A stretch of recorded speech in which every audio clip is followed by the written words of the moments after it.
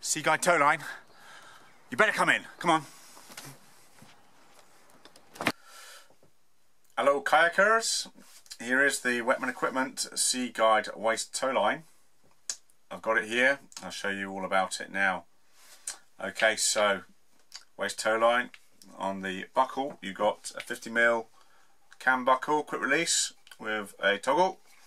You've got a release adjustment there, and then you can see on the left hand side that is the connector to the main line, the main tow line, okay, which is parked outside on that large obvious loop, and then it sneaks inside the main bag. Okay, notice you've got a single zip going around the top of the bag, okay, plastic zip with a cord and a toggle connected directly onto the slider, so you can grab hold of it and pull it nice and easily. Okay, moving around the bag, which you can notice is a very large, generous size. Yes, it is, deliberately. Okay, moving around, and you see, my goodness me, what's this on the other side? But another connector and another tow line. So this has got two tow lines. Crikey, twice as much. Okay, twice as good. Alright, so there you go, you've got another one, a different colour, colour coded. Right hand side, a short second tow line. Okay, however, this tow line connected here goes a different way and goes underneath and goes through a hole in the base of the bag. Okay, so it's separated from the main tow. Genius! Why is this so big? It's because guides who use it every day, do a tow, deploy, they need to get the line back into the bag whilst they're in their boat struggling against the wind and the swell and the imbalance and everybody else in the way. So it's difficult. If you know it's a nice big bag, open big mouth, then it's much easier to repack so that you can deploy it a second time throughout the journey. Righto, so this bag itself is very lightweight, it's waterproof, it doesn't take any water. What's inside it? A tow line, of course. Plastic zip, plastic slider, okay, marine grade of course. Unzip it and we reveal webbing. Webbing? What do you mean webbing? Yes, floating webbing. Okay. Why have we done that? Well, observe here on this side, I'll drop that on the table a second. The webbing itself is connected to the connector on the end, and it's very flat, low profile, okay, and it will not catch on any deck lines. Okay, that's why we use webbing. Equally, it means I can do a nice clean connection onto that connector, held in place by amalgamating tape, so it cannot move, won't cause any mischief or skullduggery, okay, migrate around and do something which you don't want it to do. Alright, this connector, as you can see, is snag free. Okay, there's no hook on there, so it's not going to catch and irritate you and misbehave. Awesome!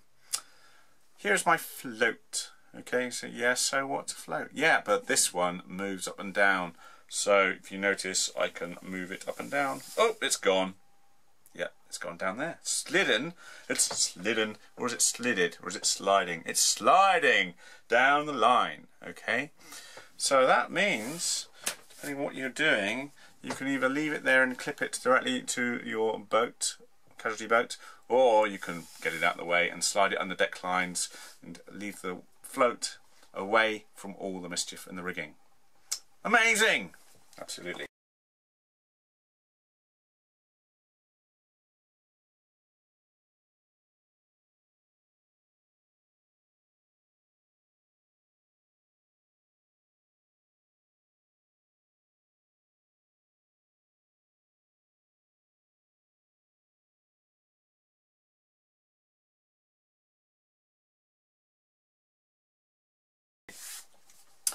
Right, what should I show you next? Oh, let's have a look inside the bag, shall we? Right. Oh, hey, there it goes. It's all coming out now. Bye-bye. 14 metres of floating webbing line is then connected to a stainless ring there, to a short elastic cord. Twang, twang, twang. There it is. Okay, which then goes back to the central pivot point inside the bag. Here it is, you see that there? Okay, so that is then connected to the middle of the bag by another ring.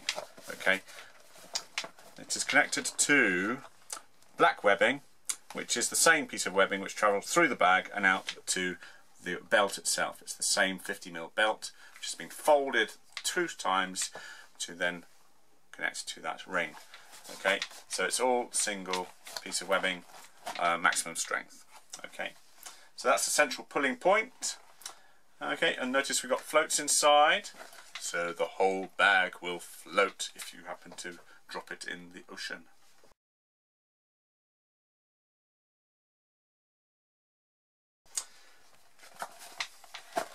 Notice now I mentioned that there is a second tow line here which migrates from the connector round and through one of the brass drain holes. Okay, and then it comes through the bag and then again connects to the same central pivot point, so it has the same pulling anchor point inside the bag. Okay, the second one here, the second short tow, can be deployed without unzipping the bag, and it is literally that long. Okay, so it's super short for short contact tows and other applications.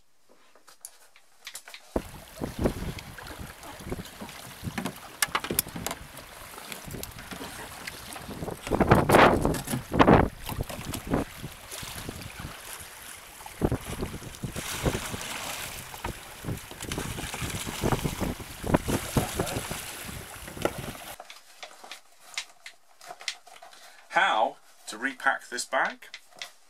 First of all, I suggest that you paddle away from your line so that it trails a nice long line without any tangles behind you. Okay, and then release your buckle of the belt and slacken it off so that the actual bag itself will sit on your spray deck on the front, so rotate it around to the front onto your spray deck away from your PFD. Okay, so you've got space to now repack it. Okay, trailing the line behind you, if you open the pack you'll see that it will actually stay open. Okay, and that's now saying feed me with that line.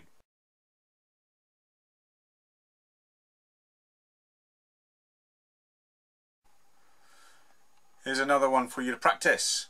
Okay, imagine that you have in a gully or in amongst the rocks and for some reason you capsize and you got attacked by pirates and a big whale and you've swum out of your boat. Oh dear, bit of swell, all your mates are looking in and says, oh, what should we do next? However, you're still fit and able and there's no reason why you can't swim out and tow your boat behind you if you've got one of the Whetman equipment tow lines. Okay, how do you do that? Quite simply, locate the tow connector, main line. Okay, it should be quite easy because it's nice and big and chunky and obvious loop. Okay, unclip it and you'll notice when I pull it out there's quite a lot of resistance and tug and drag. Okay, so pull out about 1 meter or so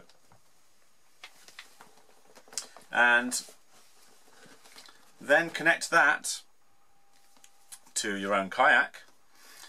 You will then be able to swim in front of your own kayak in the knowledge that the boat will follow. There is enough resistance, certainly with the zip closed and the float inside, to actually tug and pull your own kayak which is floating behind you, and you can swim out into the main deeper water to your mates and then you can sort yourself out and get back into your boat. Okay, it only works if you keep the zip closed so that there's a nice resistance and tug on your line. Okay, and it's definitely worth practicing this application so that you are kind of familiar with how the technique works, but it can definitely get you out of a pickle without risking any other group members to come and rescue you.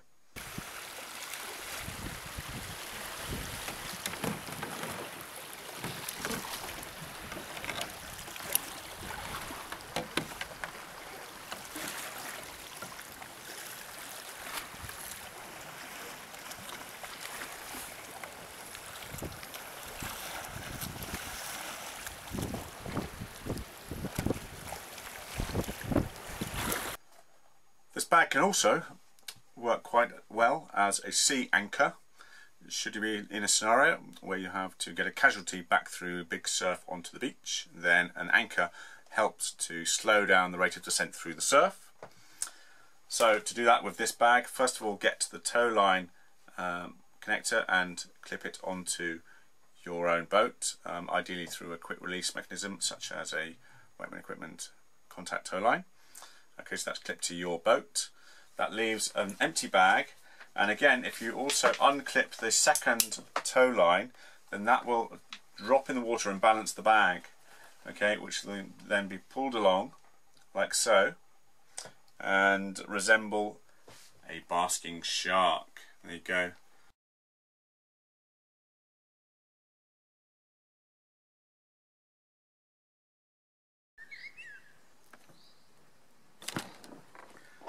Sea Guide Towline. Well, you better come in.